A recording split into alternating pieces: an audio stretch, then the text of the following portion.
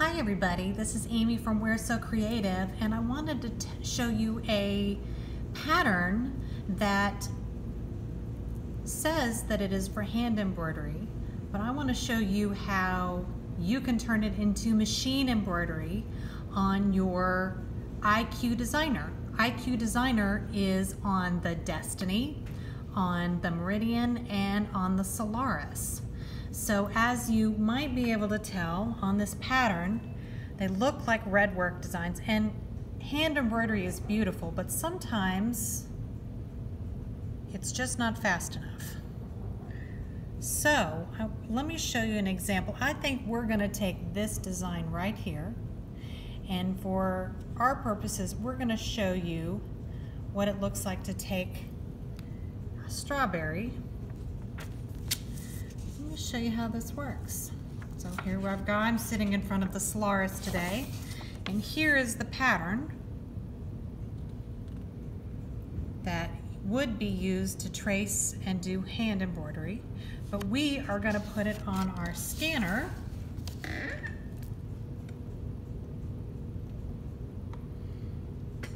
All right, one person camera work. Woohoo! All right, hang on a second. I got caught on my chair. Here we go. Let me show you how I'm going to put that on my scanning. I'm going to call it a hoop, but it's really a board. All right, and I'm going to use these green things are magnets, and that just kind of helps me to get it flat. Okay. So, as you can see, I have attached, which of course this comes with it, Solaris, anything that is the IQ Designer. It's the scan pad. All right, so now that I have that loaded, let me show you how it works on here. So I'm going to be using my special pen, as I like to call it. All right, so here's how this process works. So the first thing I'm going to do, I'm starting at the top here, right? You can kind of see the different things that it can do. You can design in IQ Designer without doing any scanning, but I'm interested in doing the scanning. All right, so I'm going to hit next. Hold on. There, sorry. Press that. What looks like a leaf. I want a line design for this particular pattern. I'm going to scan it. You can also pull it up from other files. All right, so the frame will move to be scanned with the built-in camera. Okay. So this is what the screen says. What is going on over here? And make sure you are not sitting too close to your machine, and it's going to follow a grid-like pattern and scan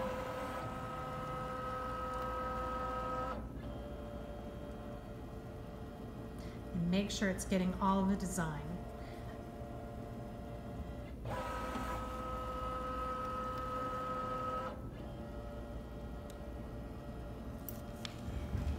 Well, that should be interesting. We'll see how that works. That's a good test right there.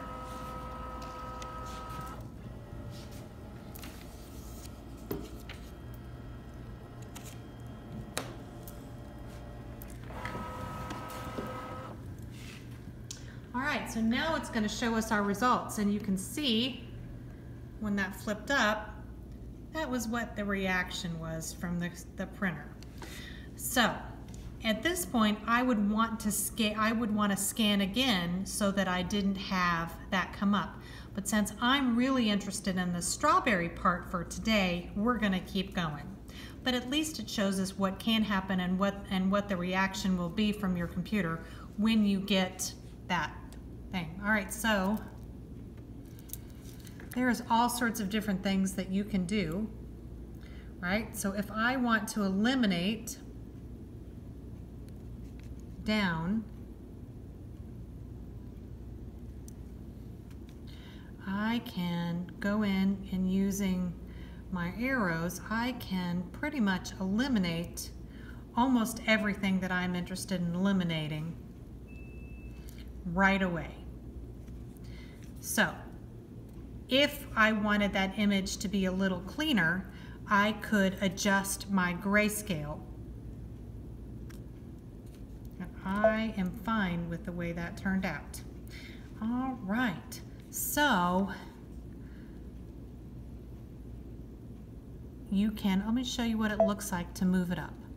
So if I hit retry here, it doesn't rescan the whole thing. All it does is adjust that image level. And I didn't see a lot of change in what showed up.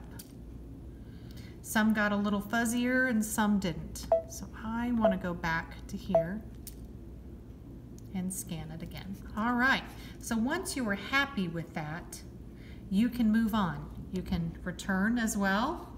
At this point, you can adjust, actually you can adjust it here, I'm sorry. So the result view, the original view. You can go back and forth, nothing has changed at this point. It's just how you're viewing it. All right, so once you've adjusted that, you can hit set. Now, you may notice all of that other artwork still shows up, but it is grayed out. There is a red box around what I want to work on. And I want us to get down to just that area. All right.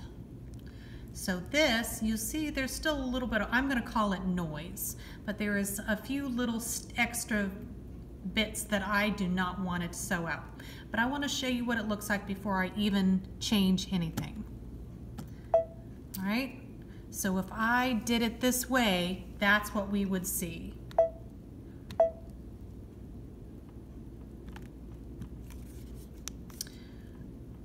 You know, okay.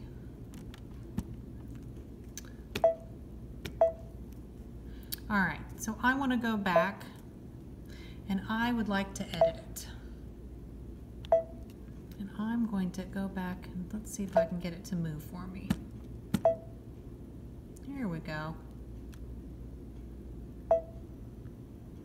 So I am going to start where this line is. I've got all of my different options here. What I'm looking for is the eraser.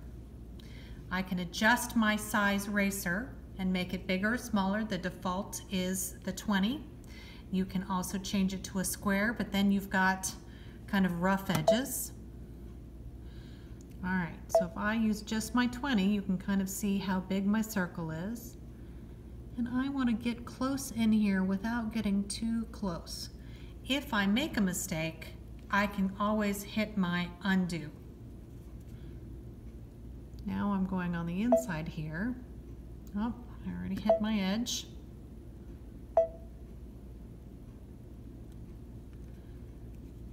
And that eliminated that line from in there. I know that I've got a line here.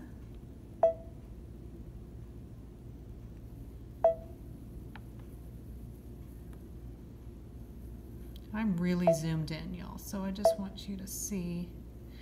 All right, I want to show an example here.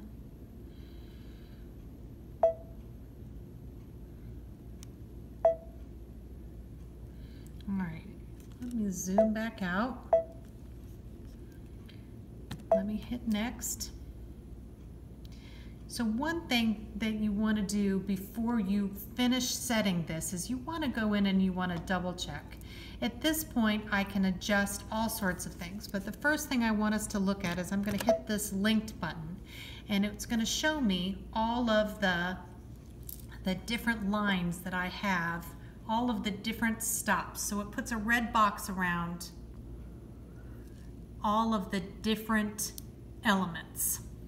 Right now you can see that on below the strawberry I've got that one little bit of a line, and so I want to definitely make sure that goes away before, because I don't want it to stitch out and I don't want to have to remember to stop my machine to be able to do that.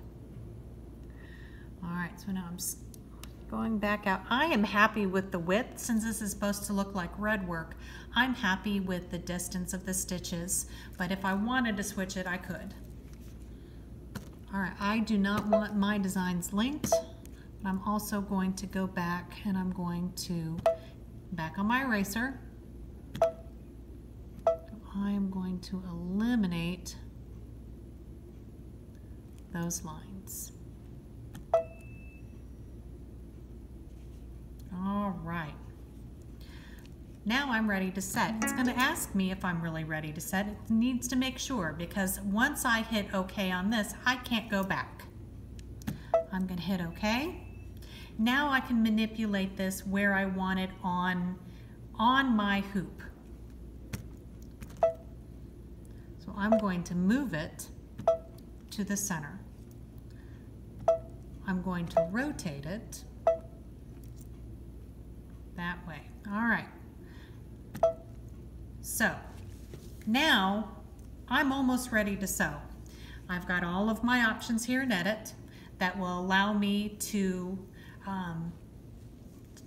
change anything that I want to change now before I set it.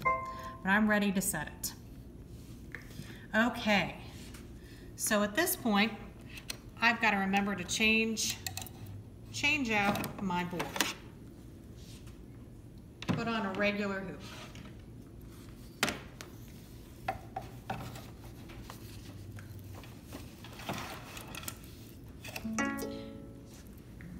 Before I started this video, I did a sample test out to see what it would look like. But I want to show you a little bit. Just stitch in a little bit so you can see how it turns out. So let me move it down just a little bit so I'm not sewing right on top. Okay. So now I'm ready to go.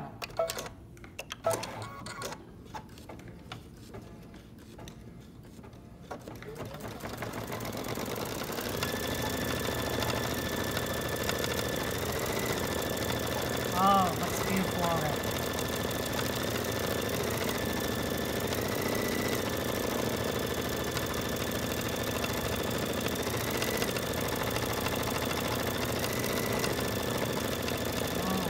I'm going to go ahead and stop it. I'm going to cut it.